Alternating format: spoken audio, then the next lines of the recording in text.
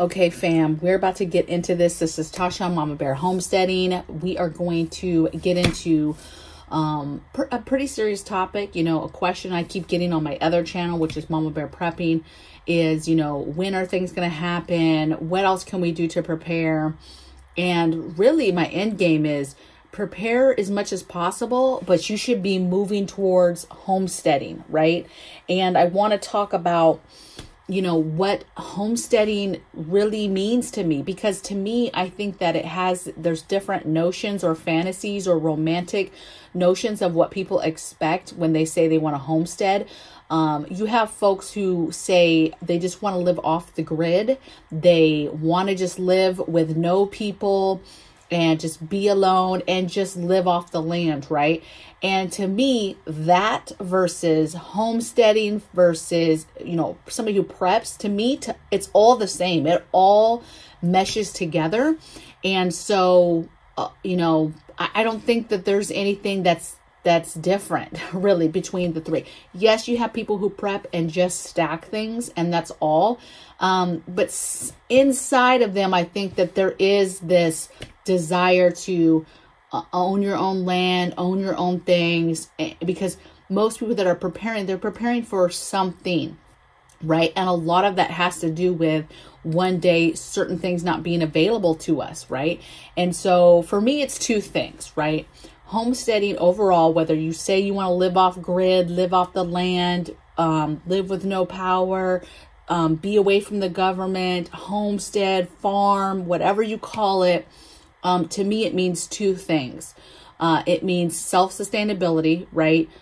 Being able to provide for yourself, do things for yourself. And then it means, to me, it means, you know, building generational wealth, right? We are building something that is for family, for the future. It's not just for today, it's for tomorrow and the farther tomorrow and the farther tomorrow, right? So hopefully generations of our people can learn how to get back to doing these things, know how to do things with their hands, with hard work, and build something where they are not so dependent on other people and whether that's a government or whatever, right? They can provide for themselves, meaning they are in complete control of their destiny, really, right? They're not depending on other people. Their survivability depends on them and their family, okay? So I just want to walk through, you know, I guess you could say these are aspects of a homestead, but to me,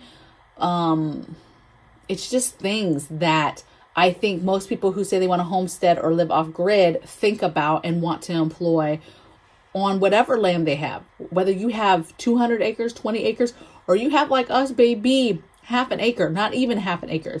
It's like 0.48. Okay. Plenty of space. Okay. And I would venture and I would challenge somebody who says, well, you can't produce enough food on the land for your family on that type of land. What I would say is stop listening to people tell you you can't do something. Okay. Because traditionally, if I was only using flat land there, possibly, right? But I think that if we're smart, you grow up, right? The sky is the limit, literally, okay? So many things can be grown vertically. So many things space-wise can be made by going up, okay? And so I would challenge you to not listen to people who say you can't do it in a backyard. You can't do it on less than an acre. It's impossible to grow that much food for a family of 4 or however many is in your family.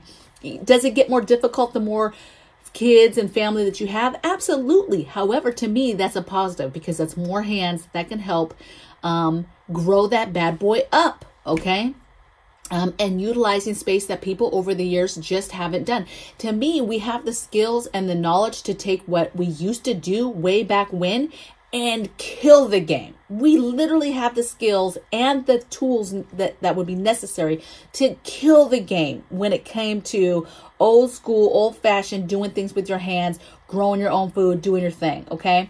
And so for me, that self-sustainability, and building that generational wealth, and it becomes what can you produce, okay? And you produce it on whatever you have, baby, whatever you have, okay? Because that includes your inside, your outside, your land, going up, your sheds. There's the the possibilities of where to grow is endless.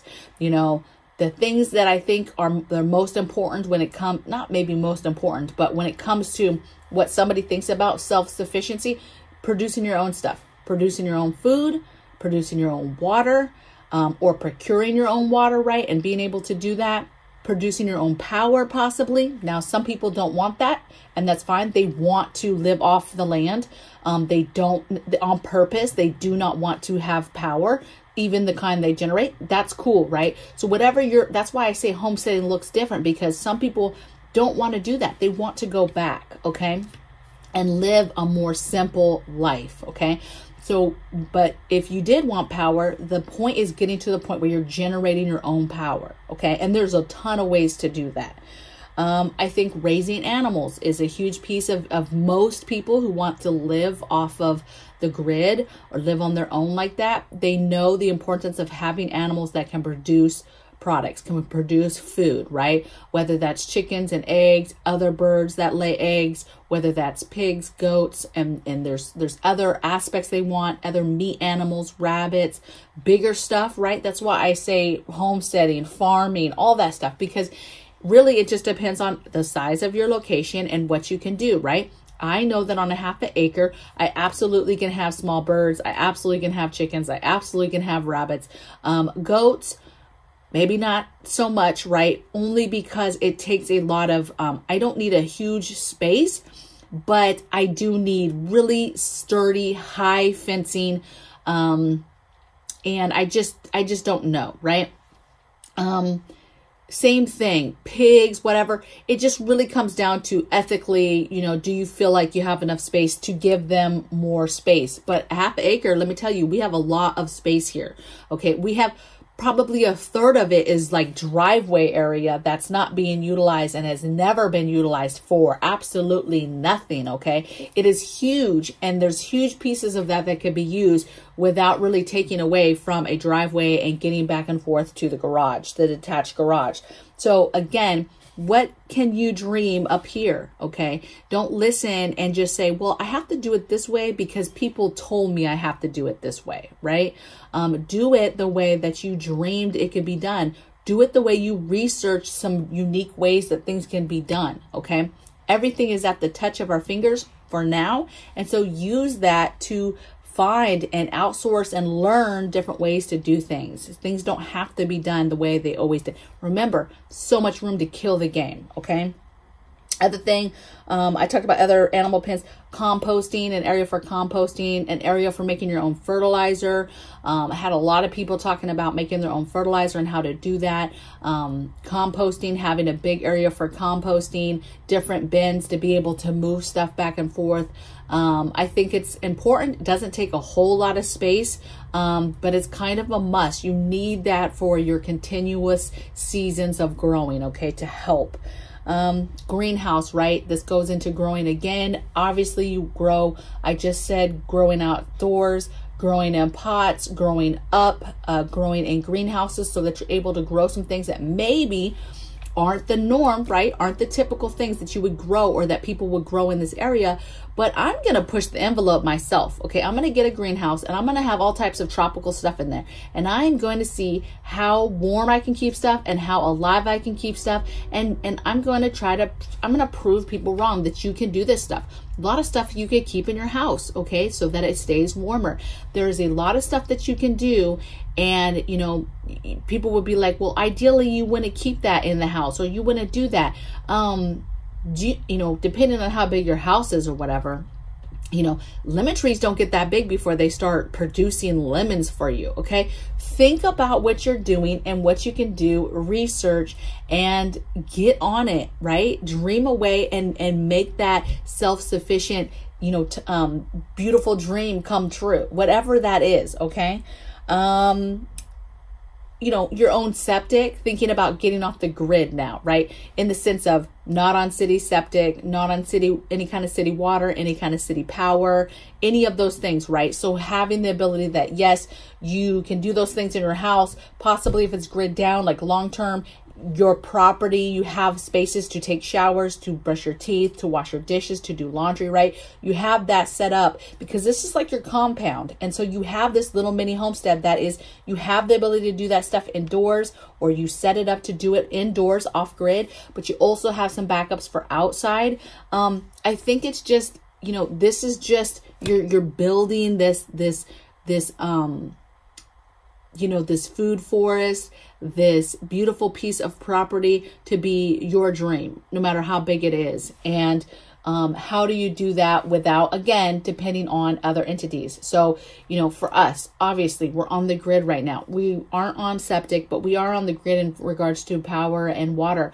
But 100% the goal is to be self-sufficient, to have our own power, to produce our own power, to produce our own water, and how to procure water, right? We stack it, know how to procure it, what is around us, how we're going to get there, how we're going to get the water, all of that good stuff. How to catch it. Obviously, we live somewhere that where it rains a lot. How to catch it, maintain it, make sure we have enough water to take us through the hot summer months. I think that is the idea and the trick here in places like the Pacific Northwest that rains so much.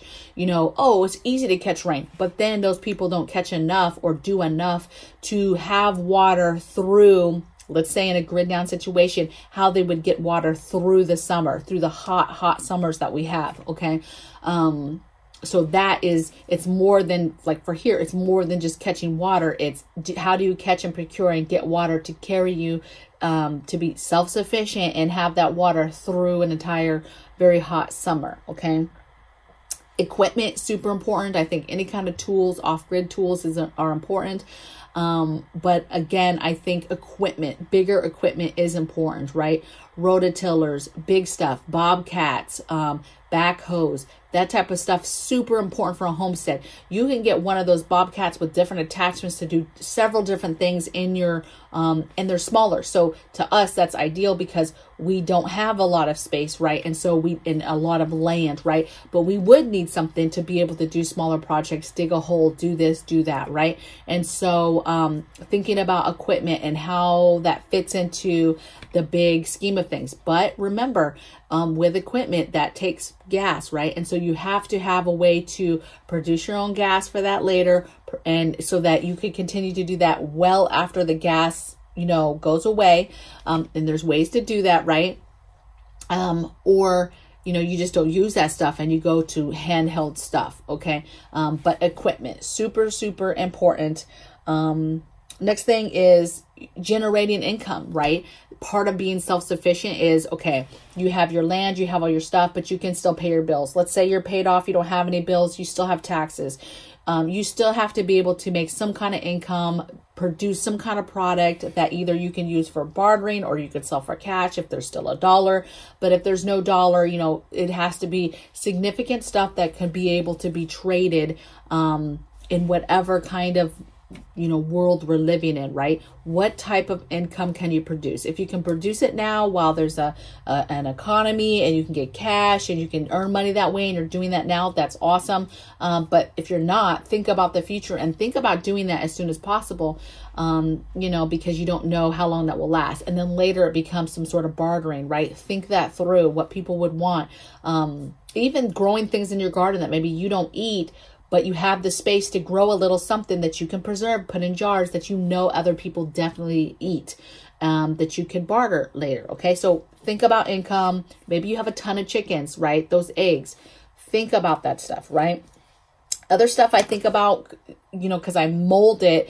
It's like I'm building this compound. I'm building this little mini world that's ours.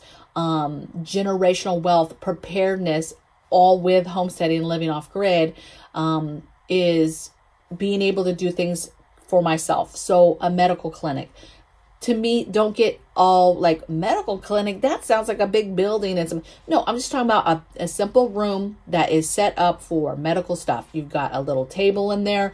You've got a, some sort of table that they can lay on, somewhere where you can, you know, pull blood, give blood, stitch somebody up, just you have your medicine maybe housed there and locked up, whatever the case may be. This is kind of where you take care of all the boo-boos, cuts, all of that stuff. Okay. Somebody's very, very sick, ill. Maybe this is where you keep all your tinctures and your different salves and different things that you've made. It's maybe where you're drying your herbs. Just find a space, or be thinking in the future on your land, on your property, in your house, wherever, in the garage, a space that's dedicated to some sort of medical pharmacy clinic, a space that is dedicated to medical stuff, right? That you can keep halfway sterile, that type of thing. Okay. I'm thinking long-term, how you build this for yourself. I'm thinking housing. I'm thinking when family comes, or if we happen to take in some people, where do those people sleep, right? You might not have no extra bedrooms, baby, in your house for other people, right? Is there a spot on your property where you can build up some tiny homes? Is there, maybe somebody comes and has some type of RVs or trailers? Where would you put those? Is there space for that? Is there space in your garage to do a corner where you can build up like 4 bunk beds, and it's just a tiny little space for 4 bunk beds for 4 people to sleep? Do you have extra cots? Maybe it's just, you just invested in the cots, and you have the cots and people can sleep under the stars or in the garage or whatever, right? Maybe it's tents, right? But again, where do you plan to put this stuff? Where do you plan to set this stuff up if you do take in people to help, or family members, or people that were planning to come to you? This is big. I think about this on a small scale, on our backyard. I've thought this through. I know exactly where people are going, where we can put tents, where we can put this, where we have cots, all of that. Okay. So this can be done on a small scale. If you have land, even better, right? I mean, you can build old school shelters if you have land and trees and cover and different materials, all types of stuff that can be done. But you got to think it through so that you can get the things you need now to get that going, whether it's printing off prints, right? Whether it's getting the tools, the nails, the wood, whatever it is, the tent you want to buy, the cots you want to buy. But I just think this through. I think this through too, because, even people that are like, we would never open our doors to anybody, right? I would say you just don't know. You really just don't know what you will do until you're in that moment. Family member comes and times are rough and you're emotional, way more emotional than we've never gone through this. So you really don't know, right? You say all day long, oh, I would never take in a family, right? And then that family comes, and in your gut, and God tells you it's safe, do it. I'm probably going to do it. If I hear God tell me to do it, I'm probably going to do it. And if I haven't thought that through, can we still make it work? Absolutely. Because at the end of the day, people slept on the ground all over the place, right? All over this country, all over this world. There's people who live on the ground still in this world. So, can it be done? Absolutely. Okay. Other thing is storage, having this space, making sure you have a space for extra tools, extra maintenance tools, preparedness items.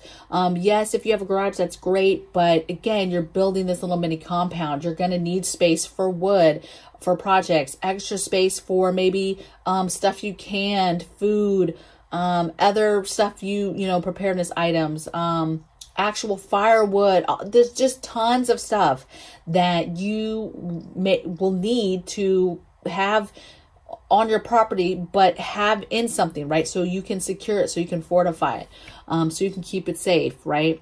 Out of the elements of the weather, or whatever the case may be. So think storage through. Like, okay, maybe I have something, but it would be beneficial if we got a 20-foot container, and we got that, and we had that for extra storage to hold the animal feed or whatever it is. Okay. Think it through, future, big picture, the things that ideally you would want to have, right? Maybe I want a container just for garden stuff, extra fertilizer, extra dirt, special things, back up this, back up that, all the whatever. Okay. Just think that through, right?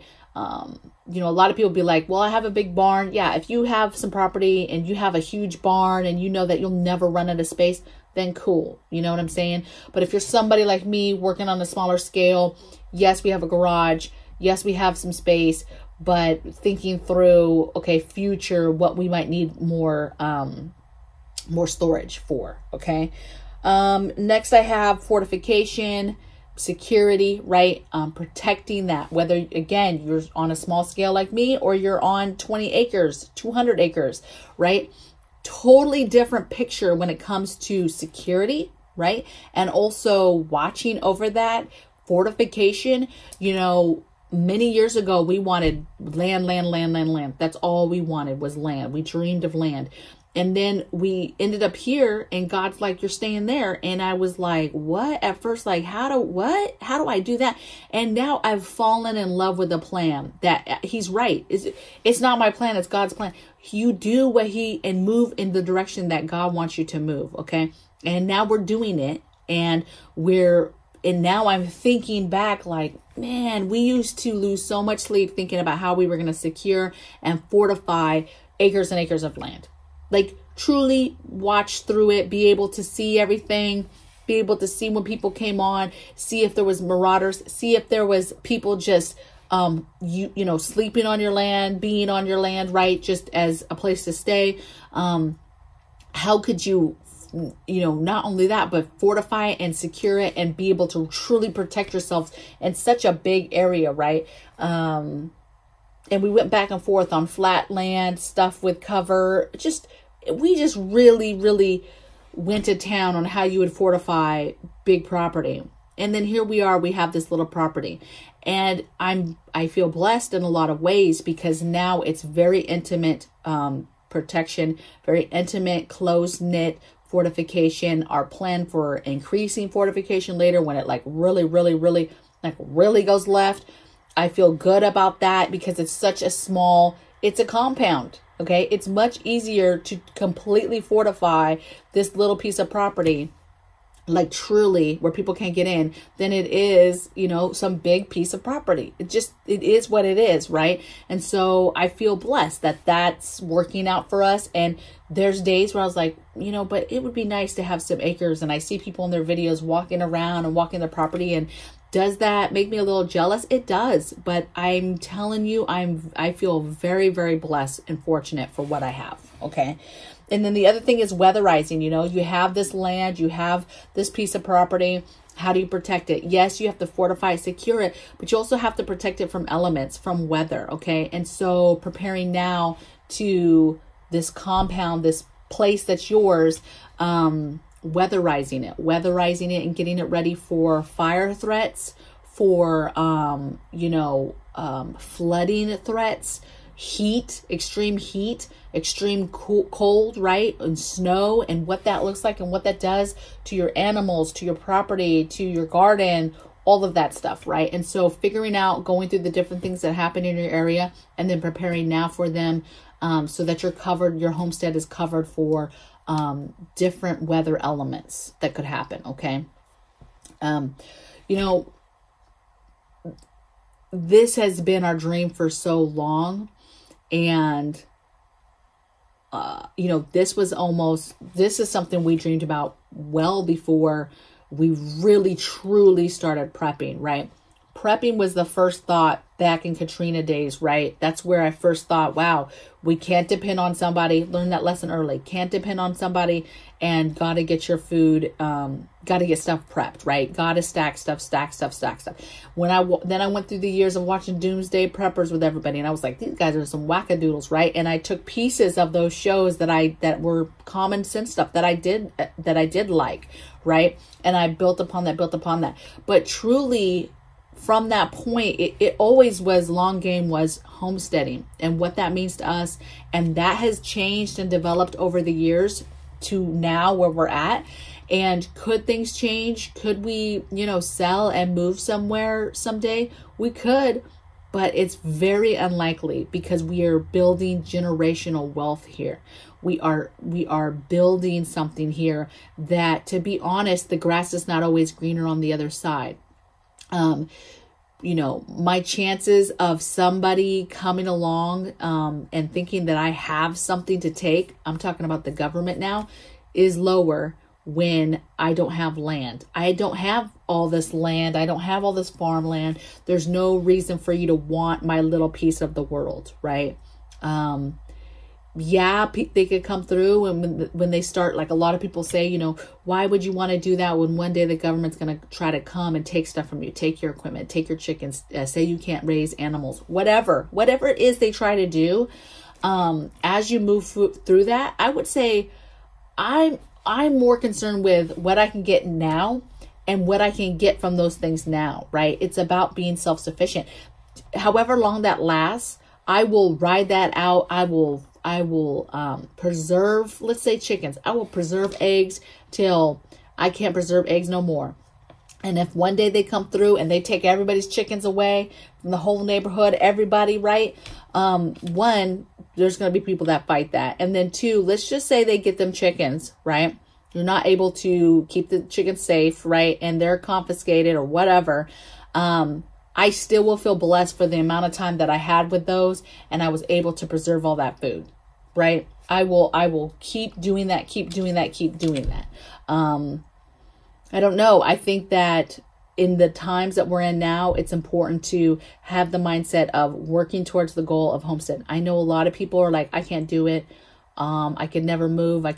Do you have what we have though? Do you have a backyard? Do you have any kind of space? If you have any kind of space, you can move up. Do you have a condo with some sort of little backyard space? And you're like, there's no way. Go up as much as you can. And then really, really get smart with your indoor gardening space, right? Use your walls, right? I think that more people are going to be, as we go through things, are going to be shifting towards preparedness and homesteading, right? Shifting towards, we can't count on the government, and they're going to be shifting towards what can we do to be self-sufficient? What can we do to depend on ourselves? And you're going to have more and more people move towards that idea of freedom as they see their freedom being pulled away, or not being able to get the things that they want to get or the things they need, right? The question is going to be, is it too late? Okay. So I hope you guys enjoyed this video. I'm not sure what I'll be showing next week. You know, I think that you guys probably get sick and tired of just seeing my update in my garden. I do have a foraging video that I've been working on, different things that I've been finding in my backyard that I'm trying to do a video on, because I'm surprisingly finding all types of delicious edible items, medicinal items in my backyard, okay, that I plan to fully take advantage of and procure. And these are things that will come back every single year, okay? And I didn't have to pay anything for them in regards to plant a seed or do anything, right? They just come back every single year, okay? So maybe I'll do finish up that video and bring that to you next Friday. But I hope you guys have a blessed weekend. Get the things done, baby. Prepare, and keep working towards being self-sufficient, right? That's the name of the game, baby. Own your destiny, right? All right. So I'll see you guys next week. Take care. Bye.